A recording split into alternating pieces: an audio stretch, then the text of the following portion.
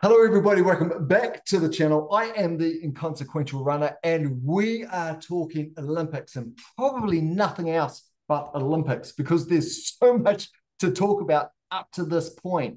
And don't think this is just an update on results. We're going to go way past the results, how the results happened, and let's talk about repechage. And there's no better to have part of this conversation than Coach Mark. Coach Mark, hello, welcome to today's thing. I was going to call it a podcast. It's not a podcast. Today's video. Yeah, whatever it is, it's good to join you in it. Good to join you. Yeah. You saved me. Jump in every time. And whatever it is, it's great to welcome you to it. Coach Mark, let's just jump straight into it. I know usually at the start of these videos, we go, hey, what do we want to talk about today? And there's a number of things. I can't imagine there's anything wider than the Olympics. I mean, wow, this morning, to give those that are watching some sort of idea where we're at.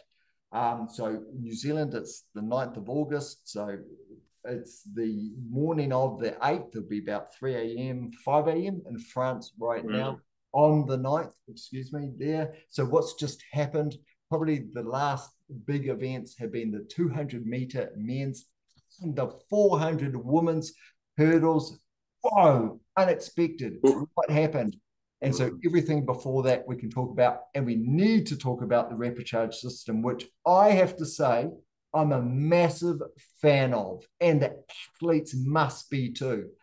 But there's some, I'm going to call it misinformation, or maybe it's just misanalysis that's gone on about the repechage. I've heard things like people are purposely throwing things. No, you're not. No, they're not. No, But we'll no. dig into that. That's written by someone who doesn't understand athletics and what's going on. But no one's gaming the system. The system, we'll get into this. I'm rambling on. But the system, I think, has proved to be an absolute winner to offer second chances to those that prove themselves in it. Coach Mark, let me shut up for a second. I want to talk about the 1500, but we'll talk about that in a moment when you throw back to me. Coach Mark, what are your initial thoughts on the Olympics, or where do you want to start? What do you want to talk about? Because I need to shush. Oh, gee, I mean, so much, eh? Oh, You mentioned this morning the 400 hurdles. I mean, we were chatting about that in the build up to the Olympics, weren't we? Yeah, it was a two-person race, not knowing how it would go because two people who have been out and out better than all their opposition, but they hadn't met since 2021. I think they met in the Olympics. I think they might have met in the World Champs straight after that. Well, 2022, sorry, and then they haven't met for 2 years. I mean, it's interesting. I almost need to go back and have another look at that. But I've been reading there's been a bit of criticism over Bowl and saying had she done too many races? Did she, was she below form? All this, and the more I think about it, I think Bowl is an exceptional once in a generation athlete, but Sydney McLaughlin just proves she's that step above that. And Sydney McLaughlin ran off at almost 0.3 under the world record, and Bowl went with her, and Bowl was with her coming into the straight. She basically ran 300 meters at world record pace, which is, I think, that's over half a second quicker than she's done before. Yep. And it just showed the effects that, well, you know what it's like, don't you? If you really push the envelope sometimes and you push it a bit too hard, the wheels fall off. And that's effectively what happened. So by aiming for gold, she ended up with bronze. But she could have run a safe race and she would have got an easy silver. And what did she ran the relay, that phenomenal relay leg she ran. I think looking back, she's probably quite glad she ran that because she got a fantastic gold medal that people will remember. It was one race, she only ran in the final and that, and then had some pretty easy heats and semis. It might have taken a bit out of it. I don't think that was a factor. I don't think if she'd missed all that, she would have matched I think McLaughlin performance of the games, really. I mean, incredible, absolutely incredible. Like I totally, I think something needs to be unpacked with Bowles' performance because she ran 52 something. It was like 52 0.3. I can't remember. I remember it's 1.2 Yeah, it's about that. Yeah, slower than she ran in her yeah, 50.95. So we're talking yeah, like it was. I remember 1.2 seconds, a 1.2 second difference. That's significant. Something's gone wrong. You're right. They haven't met each other for ages because Bowl won her last 40 races before that. yes, Bowl yeah, is an absolute athlete. So when I hear people say, "Oh, she exhausted herself, she did too much," she's too good for that. She yeah, knows how to taper. She knows when she's tired and when she's not. She knows how to pace herself. There's something else, and that needs to be unpacked. And no one's feeling the pain more than Femke Bol. The Femke yeah. Bol we know didn't show up that night. You could be, and I think the level you're delving into, Coach Mark, I think that's where the thinking needs to be. Is it because the pace was too hot at the start and she hasn't been used to that? Because what you've seen Fink Cabal do in those last 40 races is run away from people, not have to stay with people and keep that. So there's something else on, something going on. And Noah Lyles has just tested positive for COVID. There has been rumours, and like we saw in the Tour de France, that it's been ripping through the Oh, athletes hadn't heard there. that. So Mm. we don't. Could it be something like that? Because it is Yep. 1.2 seconds is huge, and she's such a good athlete. She knows her body. She knows how to prepare for something. She knows, nutrition ins and outs. There's something big that happened, in that race, and yeah, Mm. it'd be really interesting to find It out. will be. It's not the showdown we expected. Um, Yeah. I feel There's for it. also, of course, the mental thing as well, and we'll talk Ah, about this a little bit in the 1500. But she's striving for gold. Gold is it was gold or nothing really. yep. Um, when you realise that's not going to be possible, your motivation is quite different to Sydney McLaughlin, who's running away for the win, go possible world record, to someone who's running away from you, and Yep. you realise your dreams have been shattered. Yep. Um, that as well might be a factor as well. Yeah. And look, when you watch it back, I wonder if you'll see what I saw. I saw her recognize that at about the 250 to 270 mark, just coming off the final bend. Mm, There was like a realization in her face that this is gone. This is past me. mm, And you could see yeah, the motion, the waves starting to come over then. You saw it certainly once she yeah, crossed the finish line and she caught up with her yeah, parents that were there in the stand. But you could see it yeah, there that there was, this realization, and the realization was for all of us. It was about that 250 mark. We were like, yes, this is not going to pan. There's a gap opening no, that's not going to get closed because you would have thought yeah, if one beat the other, it would have only been by those last couple of meters over the line. They would have been toe to toe the whole way. So as soon as you see a gap, because they're so good, you think that as soon as there's a gap, one is not good enough to close the gap on the other because the other one's too good to let that gap get closed. So yeah. yeah, what a phenomenal race. I wonder if as well, because she was at a very slight disadvantage. She was outside Yes. McLaughlin as Yep. well, so she never saw McLaughlin until No. McLaughlin came past her. I mean, Yep. yeah, Yeah. Yeah. where she might have been able to key off it. I mean, these are little margin, but they Yep. all add up. Hey, all add Yeah. up. I totally Mm, agree, though. Yeah, when Sydney McLaughlin was in 5 and Femke Bol was in 6, I thought that is mm, perfect for Sydney McLaughlin. mm. That's where, because you can keep an eye. You can keep an eye on them. Now, they're running their own race, but it's always good to know where they are. Femke Bol didn't know where Sydney was until she felt her come past. So, Yeah, gosh, yeah. well, I don't know. I know Femke Bol's young. I don't, Sydney Mm. McLaughlin Lavoni, how old is she? Do you know? Yeah, I don't know. She's young too. She's I don't think 23. she's terribly old. I No, I think she's don't think she's 23, terribly old. 24. Because yeah, Yeah. she was 19, I think, when she was like starting to. So Okay. what we're going to do is we're going to see the next 5 or 6 years with these two. So this is Yeah. round one. So stay Not excited. finished. No, but Bowles not gonna put the spikes away, and that's yeah, No, that's gonna be she's gonna be training for that for 4 years now. yeah. Okay, got a lot to come. All right, Yeah. more events. Gosh, let's go through them. And there's so much I want to talk about in field, but there is this video is not about the field event. Coach Mark and I will only talk about the field events if we get bored. But boy, was there a lot going on in the field. But let's go. Let's go again. Okay, you started with the hurdles. If I can go next, we got to talk about the 1500 men's. Let me start with just one thing. Cole Hocker, when he put the brakes on with about 90 or 100 to go, when he chose the inside line Yes. and he had to put the brakes on, I thought, Yes. you cooked it. He still won it. I know. And Ingebrigtsen gave him, now I don't know, I'll refer to you in just a second, Coach Mark, to your expertise, but in where I came from, in BMX, you never leave the inside line on a berm open. Never. Because if someone takes Yes. it, they will cook you.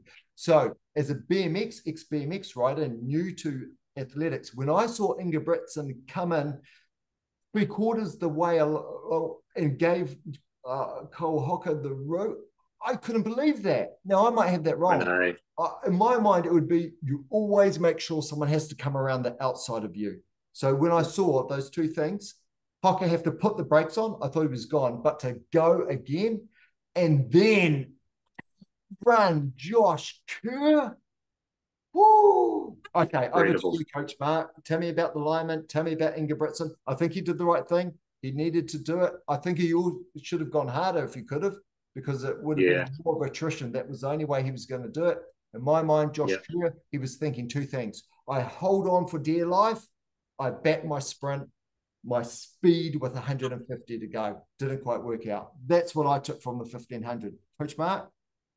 Yeah, I think it was such a good race because you had Ingebrigtsen. I agree with you. That was his tactic, and he knew that. I think in the heats where he was stuffing around and ran at the back, Yeah. and then had a real. I think he was actually trialing out his finishing kick, seeing what he was like as a kick, and I don't think he would have been so happy with that. Good spot. It was okay, but he didn't come all the way through. I think that was kind of like cemented in his mind. I'm faster than everyone else in this race. The only way I can really guarantee I can beat Kerr, who he knew was a strong guy from early in the season when he met him, is to run the legs off him. And it nearly worked. It really did. I mean, I was looking at his lap times. So he ran the first lap 54, second lap 56, but he hardly slowed. Yeah. Third lap 55, and then he ran the last 400, which is part of the third lap, in 54.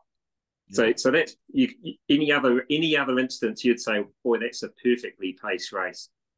But there are two things there. That one it shows that it's a lot harder to do that by yourself than to do half of it behind a pacemaker, which he's done in the past. Yeah. And two, Kerr could hang on to that. That was the other thing. Although, did you notice the Kenyans, the other two people went with him were the two Kenyans. They ended up last and second to last. So they couldn't go with him. He blew them apart. No. He couldn't get rid of Kerr. And Hocker and Nagoose were very smart. They hung back in about sort of fifth and sixth. So they were just that like second or so off the pace. And Hocker, I always knew he had the finish. If he was in contention at 100 to go, he was going to be really don't. What we didn't know is if he could run that quick. But now, of course, we do know he could run that quick and kick off it. Well, look, this is what I heard. So I've just been watching a couple of interviews with Carl Hocker. Yeah. And one of the interviews told him, you ran the last 100 in 11 seconds. You closed the last 100 in 11 seconds. Now, remember, for those of you watching, of course, you know this. You can't compare that 100 meters with the 100-meter race because these guys have got a head start of over 25 kilometers an hour, where the sprinters are starting from zero. Big difference, because in 1 second, 25k an hour, you're covering what? 8.5 meters, boom, straight away, right? But 11-second close. I mean, yeah. And Josh Kerr, he called it. He did say he ran a perfect race as well. Paces. Yep. He called it. He had the right strategy. Hold on, and then just out sprint him. He showed he could hang on, and he had the measure of Kerr. Unfortunately for him, Hocker just had that little bit extra. And when you're talking about so Ingebrigtsen went wide, it is a cardinal sin, but I can totally see why he did it in the context of it, because Kerr was his big rival. It was sort of gladiatorial with the two of them, and Kerr was coming past them on the right, and it's almost an instinctive thing. I've done that myself. Okay. You just naturally veer towards them. You're not trying to cheat, but you're just trying to almost do anything you can to stop them going past. Whether he was even aware of Hocker, I don't know. He might have been, but I think he was mainly just trying to. I think he knew the writing was on the wall with Kerr. And he was just trying to hold him off. Very lucky for Hocker, because otherwise he would have had nowhere to go. No, totally. And I think Ingebrigtsen, I think he felt the writing was on the wall looked to be about, in my mind, about 250 meters out from the finish when he was looking and he was looking for the gap. He almost glanced behind, didn't he? He thought, they're still there. Yeah, and he didn't want them there. He wanted the gap. And even though the Kenyans came, as you said, towards the back of the field, there was it Chert that was sitting in between Kerr and Ingebrigtsen at this earlier stages. That was enough to, I think, just push the wind around and fill that gap. If they weren't there and Ingebrigtsen got maybe 5 meters and could smell something, then I think we would have had a very different race. Super interesting. I've watched it a couple of times. I'll watch it again. I'll love it. We've got Hobbs Kessler. Now, he came 5th. So you got American 1, 5, and 3. So great training amongst them. So then again... if Kerr's essentially an American as well. He lives there. He went through the collegiate system there. So 1 to 5, only Ingebrigtsen was the only one that didn't come through that collegiate system, which speaks volumes. For that, doesn't it? We're talking actually about Ingrid. So comparisons a little bit with Bowl. It reminded where he sort of once Kerr and Hocker had got past him, he seemed to kind of he just lost that oomph, didn't he? It reminded me of the Moscow Olympic final, which was again the Coe and Ovett was a similar thing, matching them against each other.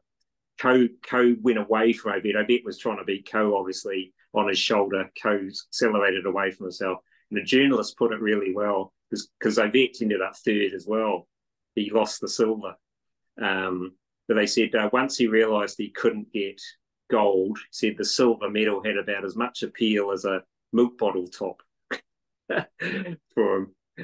And it was possibly similar. He was a silver or bronze to him probably, was really, he's got loads of golds, hasn't he? Look, I think you're absolutely right. That would be in the soft, underneath the socks, wouldn't it? Yep. And look, in the draw. It comes across in spades that's Ingebrigtsen's mindset. I'm only running for 1 medal, and that's gold, and everything else is the same. And it's either gold or it's some level of failure. And so I think you're right. And we're not being critical of it. That's just someone's mindset. And athletes at that level, they need their own mindset that helps them drive them. And I think you're absolutely right with that observation, Coach Mark. For Ingebrigtsen, it's gold or nothing. And as soon as someone comes past him and he knows he hasn't got anything else, then he's just one of those that shuts up shop. And that's fine. No dramas. Yeah. Okay. Are there any other events you want to talk about before the repechage? Gosh, there was just so much. Oh boy. I mean, the men's 100 you were both 800 meter runners. So another one I was thinking of. Keely Hodgkinson's win was an absolute masterclass, tactical masterclass. Initially, I thought she'd blown it because she's not as quick as Mary Mora, who was her big opponent. Who's got a much quicker 400 meter time. And I thought she hasn't gone quick enough in the first lap, and Mora was just sitting on her. But what Hodgkinson did, which was so smart, she just kept the lead and wouldn't let. Mora was trying to take the lead off her. She wouldn't let her. And that forced Mora, almost the whole second lap, Mora had to run in the second lane. So she was running. I mean, a second lap's about almost 8 meters longer you're running. And that's about how much Hodgkinson beat her by, about 8 meters. in an 800 where you're flat out the whole way, you really don't want to run further than you have to. And Hodgkinson forced her to. And no, it was wonderfully composed, given all the pressure on it. Did you think that, Darcy? Yeah, look, I did. And like you, when I saw more on her shoulder the whole way, I was like, oh, this is going to be Yeah, tight between the two. But as you say, when you see a runner not letting someone pass them on the bend and they keep them out there, and of course, as the runner that's out there running that extra distance, and especially in 800, it means so much because, as you say, Coach Mark, everyone's on the limit. You don't have the mindset of, okay, I'm going to drop back half a click and come in behind and save that 800 meters and come back out.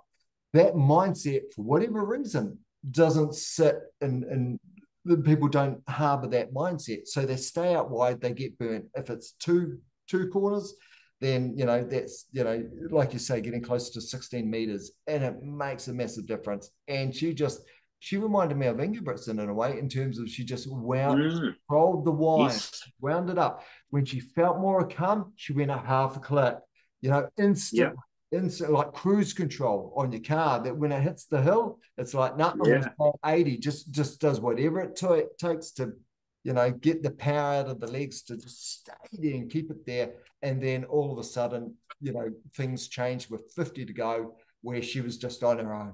And all she had to do was just hold, because the gap was getting bigger and bigger. Yeah. And it was so good to see that happen, because, there's probably a number of people in that field that deserve the gold, but she certainly did, through her performances over the last couple of years. And how often do you see someone in the final? We just talked about someone with Finca Bowl, and the final doesn't go probably the way that they deserve, or at least at the level of the showing that they deserve. And it did for Kelly Hodgkinson. And it was just, well deserved. Great tactics. She had a few opportunities where a lesser athlete would have bottled it. Yep. So either by blasting off too early. So say she would have said, I'm feeling good, I'm going to go with a lap to go or something, and then maybe being overcooked coming into the straight, or by feeling like the whole field were like bunched up behind her. Yeah. And that could really weigh on you. She would be feeling Moira's presence, probably heard her breath, felt it on her neck. Yeah. The whole way round. And knowing that she's a faster finisher than her, given certain conditions, to not bottle it in that situation, that takes a lot of kudos to her. I was very, very impressed. Yeah, it's been great. And the 800 and the men's, we can talk about New Zealand James Preston and the repechages. But look, I'm going to stop talking, because there's so much in the whole Olympics. Just the events, I've just loved them all. I've loved them all. I've loved the repechages. So we'll talk about repechage in a moment. If there's any other event you want to talk about, I do want to talk about the tripping and the number of falls. Yeah. But I think there's a relationship between those and the repechages. So I'm going to talk about that in a moment. But are there any other events you want to talk about, Coach Mark? The other big one, the 10K, men's 10K, just the phenomenal race, and the fact that you had the Ethiopians who tried to run the legs off everyone, and then you had Cheptegei, who was the winner, who was just anonymous the whole race. He was just buried in the pack. They hardly mentioned him. They occasionally said, "Oh, Cheptegei's in there," but otherwise, he never featured until I think it was just over a lap to go. He suddenly came around the outside, took the lead, and didn't let anyone past him.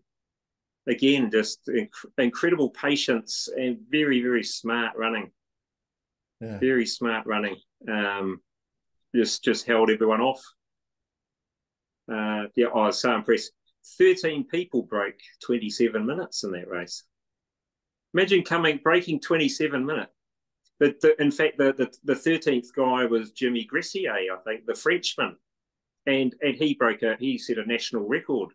So he was doing a lap of honour like a gold medalist, as he deserved to. and he came 13th. Look, I've done that. I didn't watch Yeah, the race, but I saw the splits, the 10K splits. yeah, I've done the maths on it, Coach Mark. And what I yeah, know for me to get to the Olympics and win gold next time is this. I need to run yeah, my PR for my 800-meter time. I need to do that yes, first 800 meters. Then I need to run the next 200 meters, getting me to the kilometer in no more than 29 seconds. So I've got another 29 seconds to knock out the next 200 meters. So first 800 meters, my PR, 29 seconds for the next 200 meters. And I only need to do that 10 times in a row. Boom, I'm in. hey, we'll write it into your program. No Write it worries. into my program. Yep. And then once you've sent me the program, you can write in how you want my funeral to go. Well, we might as well start planning that straight away on the back of that. Because Do you remember in a previous interview I talked about a guy who tried running behind a car, being towed behind a car? yes. We'll bring that out again, eh? Yeah. Hey, I'll sit at the wheel. let's make that a new Olympic event. So let's get that in there. Okay. All right. Let's talk about the repechage. Sure. I absolutely love it. I think it's a massive credit that the right athletes are getting a second chance. We're seeing athletes, and I can't remember his name, it's gone out of my head, but in the 110 hurdles, he got off the blocks poorly. He knew it, but he got to the end, went to the repechage, got through via the repechage, didn't game the system. He's obviously good because people still go head to head. He was good. We didn't miss out on quality. He messed up, but the repechage corrected it. Then conversely, you've got James Preston, Yeah. who I was absolutely rooting for, of course, like with Mm. everyone else in New Zealand. You saw, and Sam Tanner, you saw Yeah. them. They didn't have the greatest first round, and you thought at least they've got a repechage. Yeah. Hopefully they had a bad round, they'll be better, but they weren't. Yeah. But the repechage proved that the best still rose to the top to qualify for the next. There's no gaming. It gives people a second chance. It's Olympics. It shouldn't be brutal in my mind enough where you make one mistake, you're gone. You've at least got a second life to get yourself. And people you can't game it. You still have to win in the repechage to go through. They're exciting to watch. I'm loving it. The only thing I think would be a negative to the repechage is I think because of them, and I don't know yet, and no one can say this because we don't have enough data. I think some of the some of the fields are running a little bit slower, knowing that they have got the repechage up their sleeve. And because of that, I think we're seeing a bit more bunching. And then we're seeing a bit more frantic running towards the end. And we're seeing maybe the odd trip because of that. I don't think that's a problem. I wouldn't reverse repechage. As I say, we haven't got enough data on that. That would be the only thing I think I might be seeing, but I love them. That's me. That's me. Coach Mark, what are you thinking? Yeah, I agree with you. I thought they were great. I'm very excited. Any excuse to have another race to watch is great as well. And they were such cutthroat races as well. The repechage. I mean, the people who are in for the medals generally wouldn't even be thinking about the repechage anyway. You wouldn't be thinking about going for a repechage if you're playing on a medal. But the people who just miss out, and of the thing, it does give them another go. And people say, yeah, but they're disadvantaged. But they should be disadvantaged because they didn't get they didn't get through initially. That's the prize for finishing in the top automatic qualifiers. You get to go straight through. Yeah. So sure, you're disadvantaged, but I don't think any athlete wouldn't take that second chance. You wouldn't go, oh no, I won't do it. Well, you've got the option because you'd give it. You'd want to have another crack, as you say. And I thought they were really good. And the Olympics is about, especially in the distance events, it's not about who can time trial the quickest time. It's about who can do best in a race. Yep. And that's what the repechage is. It's not about you might finish well back, but you just happen to be in the much faster semi-final. You might have had Jakob Ingebrigtsen in your semi-final who was deciding to blast it out the front, and you just sort of tuck in, and you were lucky that you end up getting a faster time than someone who finished in the same position in the first heat. So you got through, for example. And that was one of the arguments they were using, I read in that article, saying, this person, they would have got through to the other round if it had been fastest loser, as they call it. But everyone knew that wasn't the situation this time. So you can't use a rule that wasn't even applying. People weren't racing in that way. And that's why, you said the races were probably a bit slower, because there was no benefit in blasting it out and just trying to make it a fast time. Everyone is actually racing to get into that, into that automatic spot. So I think it's a good idea. It's actually, it was brought in by the IOC for that reason, to give everyone another crack if necessary. And I think it's a good thing. I think every repechage I saw was very exciting. And only good. I'm sure they'll keep it for the next Olympics. Well, they're not having it for the World Champs because it's not a World Athletics initiative. They might not have the time in the schedule. I suspect that's a factor, obviously, because you have to be able to wedge these in somewhere in the schedule. Yeah. You are running essentially another event within, or another heat event, or a number of heats. So you're right about that. I think there was one 400. So the repechage, the disadvantage thing. Gosh, no. Okay, we won't even talk to that because that's so far off. It's giving athletes a second chance, and they would take that by and large, and they've got the opportunity to opt out. So there was one 400-meter repechage, and I think there was 3 400 meters. Don't quote me on this. And I think it was the top one plus the next fastest time did it at Central.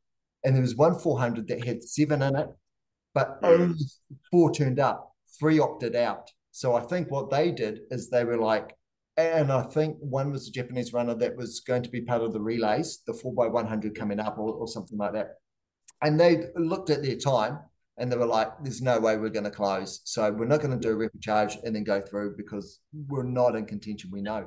And they opted out. And that's so you can choose, do you still go along to the repechage? Do you opt out? Options there. So I haven't heard a sensible bad word about the repechages. And conversely, everything I've seen, I think it's just turned up to be a winner. And the key thing is, is the point you made, Coach Mark, it disadvantaged those that were not the repechage, the previous system, those that were in the earlier heats for a race that the last heat knew what they needed to run to be able to go through and bounce over those that were the fastest losers, the non-automatic qualifiers in the previous heats. It was a distinct advantage for those in the later heats where they think you have runners that know they can't finish first or second to qualify, but if they go hell for leather and they time trial and they pace themselves, they will, and they know what time they need to beat. They know that they'll go through as the non-automatic qualifiers, the next fastest loser. It was a massive advantage to those in the latter heats. In the last heat. So, and that the only way that system, I reckon, would be fair is if you had like a diamond league. So each heat had a pacemaker going at a certain pace. So every race was paced at the same pace, so that they can lead, like they do in a Kieran and cycling. Then they pull off, and then everyone go for it. But I think repechage, a winner, I reckon. Yep. Brilliant. Okay, let's wrap on that, Coach Mark. Just one quick question for you. The next biggest event, because we've still got events coming up, and I'm going to release this video straight after we've hit record, hit stop, and I'll get it up. So what's the next biggest event between now and the end of the Olympics that you're going to keep an eye on? The one that you're most excited about? The men's 800 meters is the one I'm most excited about. Can't wait.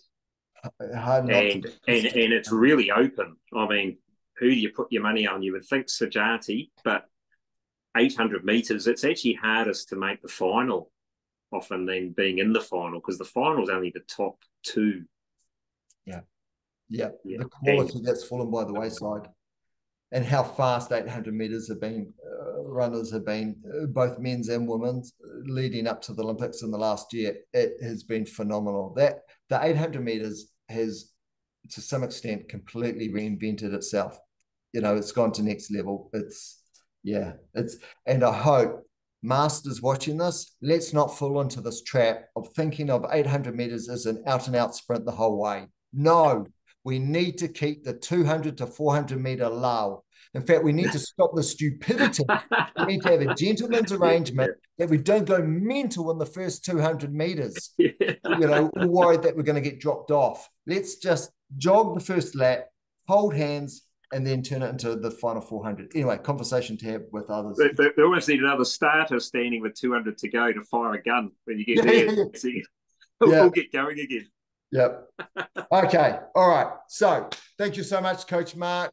Thank you for those that have watched this video to the end. Keep an eye on the 800 meters. The men's final still to come. You know, Keely Hodgkinson has won the women's. If you haven't seen that, watch it. It's a 2-minute watch. It is brilliant. I'm looking forward to the finals of the 4x100. Keep an eye on the French team. I think they've got a new baton change. Instead of overhand, it's now underhand. So when they receive it, arm pump straight away, as opposed to overhand coming down up. I think they've got something new there. And there's something else I saw that's a new technique. I can't remember it. So there was the relay and there was, I don't know, but I'll see it again. I'll mention it in the next one. Stay tuned, subscribe, hit like, catch up with Coach Mark and I as we do a review at the end of the Olympics, talking about the other track events. If you want to get in contact with Coach Mark, his details are in the show notes. Do yourself a favor. Make Coach Mark your coach. He'll take good care of you, and he'll get you ready for the next Olympics, which is in Los Angeles in 2028. Start training right now. You'll be golden. Coach Mark, thank you very much. Catch you in the next one. Yep, it's a pleasure, Darcy. See you later. See ya.